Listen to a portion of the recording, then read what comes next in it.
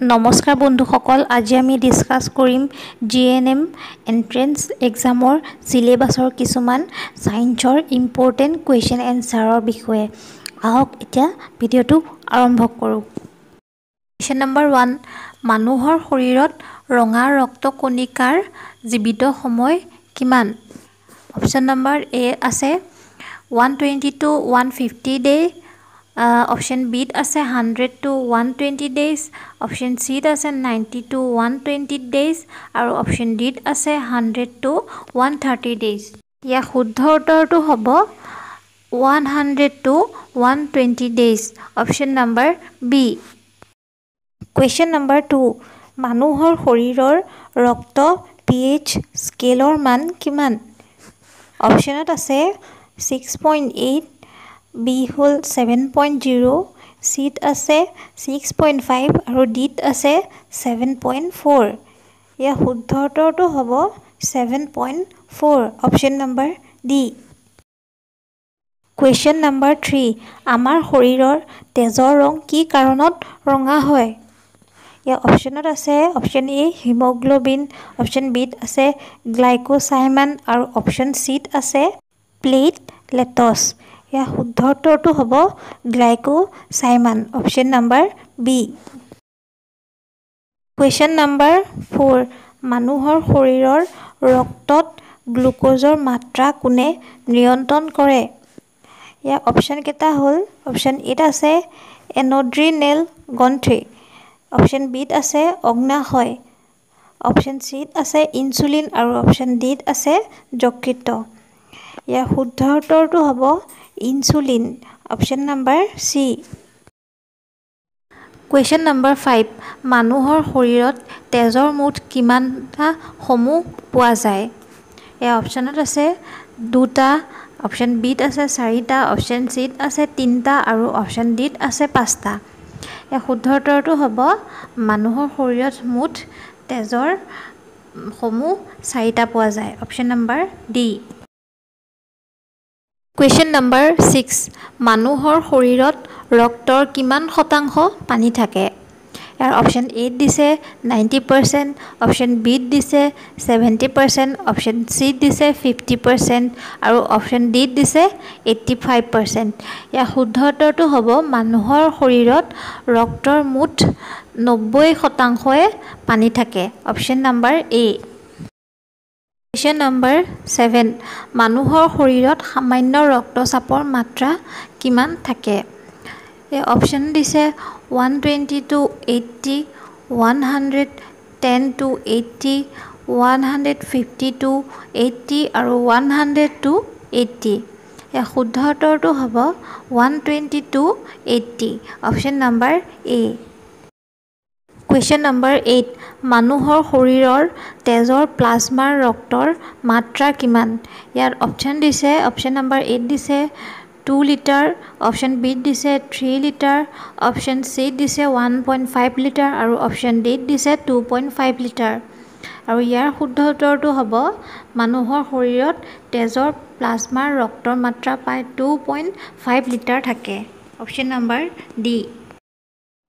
Question number 9, which of the following flower is insect pollinated? তলৰ কোনটো পতংগৰাগী ফুল? Option এত দিছে পেডি, অপশ্যন বিত দিছে মেংগো, অপশ্যন চিত দিছে হাইড্ৰেলিয়া আৰু অপশ্যন ডিত দিছে বেগনিয়া। ইয়াৰ শুদ্ধ উত্তৰটো হ'ব option number B, mango. Question number 10, neutron কোনে আৱিষ্কাৰ কৰিছিল? অপশ্যন এত আছে আইনষ্টাইন, অপশ্যন বিত আছে নীল বৰ, অপশ্যন চিত আছে থমছন আৰু অপশ্যন ডিত আছে চাডউইক। ইয়াৰ শুদ্ধ উত্তৰটো হ'ব নিউটনৰ আৱিষ্কাৰ কৰিছিল চাডউইকে, option number D. Question number 11, LPG সংৰক্ষণ কিহত কৰা হয়? অপশ্যন এত দিছে উচ্চ চাপত, অপশ্যন বিত দিছে নিম্ন উষ্ণতাত, অপশ্যন চিত দিছে অনুজতকৰ উপস্থিতিত আৰু অপশ্যন ডিত দিছে উল্লেখিত আটাইবোৰ কাৰণত। ইয়াৰ শুদ্ধ উত্তৰটো হ'ব LPG সংৰক্ষণ কৰে উচ্চ চাপত, অপশ্যন নম্বৰ এ। কুৱেশ্যন নম্বৰ 12ত আছে ওম কাৰ একক হয়? ইয়াৰ অপশ্যনত দিছে ৰোধৰ, অপশ্যন বিত দিছে বৈদ্যুতিক প্ৰবাহৰ আৰু অপশ্যন চিত দিছে বিভৱৰ। ইয়াৰ শুদ্ধ উত্তৰটো হৈছে অপশ্যন নম্বৰ চি বিভৱৰ। ওম হৈছে বিভৱৰ একক। কুৱেশ্যন নম্বৰ 13 মানুহৰ মুখমণ্ডলত থকা হাড়ৰ সংখ্যা কিমান? অপশ্যনত দিছে option A 18ডাল, option B 7ডাল, option C 14ডাল আৰু অপশ্যন ডিত দিছে 4ডাল। ইয়াৰ শুদ্ধ উত্তৰটো হ'ব অপশ্যন চি 14ডাল হাড়। কুৱেশ্যন নম্বৰ 14 সূৰ্যৰ অতি বেঙুনীয়া ৰশ্মিৰ পৰিমাণ বৃদ্ধিৰ ফলত কোনটো ৰোগ অধিক হোৱা পৰিলক্ষিত হয়?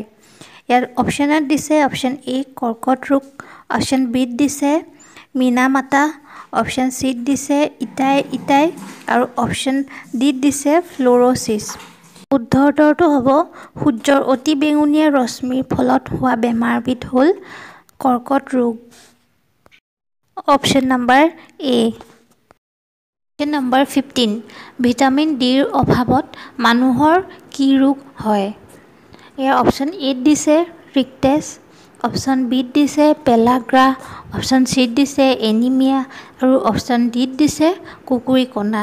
ইয়াৰ শুদ্ধ উত্তৰটো হ'ব ভিটামিন ডিৰ অভাৱত হোৱা ৰোগবিধ হ'ল ৰিকটেছ, অপশ্যন নম্বৰ এ। কুৱেশ্যন নম্বৰ 16 গছে প্ৰস্তুত কৰা কোনটো পদাৰ্থ চামৰা উদ্যোগত ব্যৱহাৰ কৰা হয়?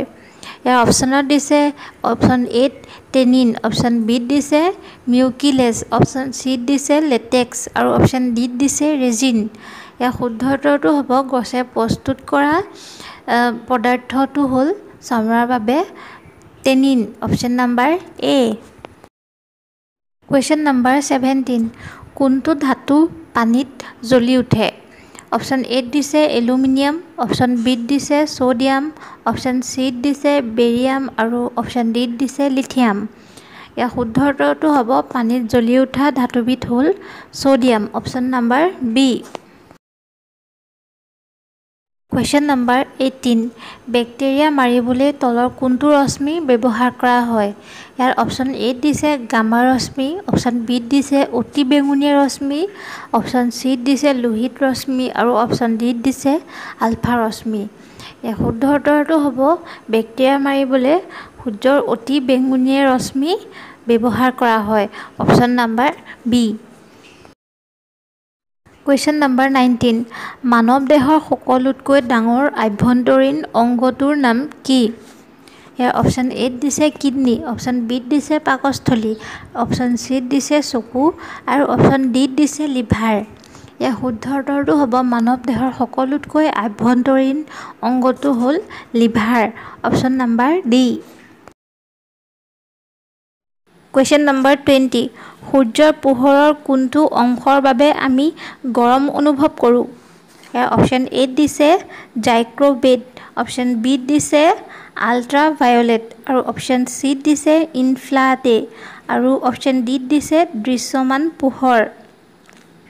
ইয়াৰ শুদ্ধ উত্তৰটো হ'ব সূৰ্যৰ ৰশ্মি আমি গৰম অনুভৱ কৰোঁ ইনফ্ৰাৰেড অংশৰ বাবে, option number C. Question number 21 আটাইতকৈ বুদ্ধিমান স্তন্যপায়ী প্ৰাণী কি? ইয়াৰ অপশ্যন দিছে এ কাংগাৰু, অপশ্যন বিত দিছে মানুহ, অপশ্যন চিত দিছে হাতী আৰু অপশ্যন ডিত দিছে ডলফিন। ইয়াৰ শুদ্ধ উত্তৰটো হ'ব আটাইতকৈ বুদ্ধিমান স্তন্যপায়ী প্ৰাণীবিধ হ'ল dolphin, option number D. Question number 22 কোনটো ভিটামিনৰ অত্যাধিক পৰিমাণৰ ফলত যকৃত ক্ষতি হয়? ইয়াৰ অপশ্যন এত দিছে ভিটামিন B1, অপশ্যন বিত দিছে ভিটামিন B2, অপশ্যন চিত দিছে ভিটামিন B3 আৰু অপশ্যন ডিত দিছে ভিটামিন ডি।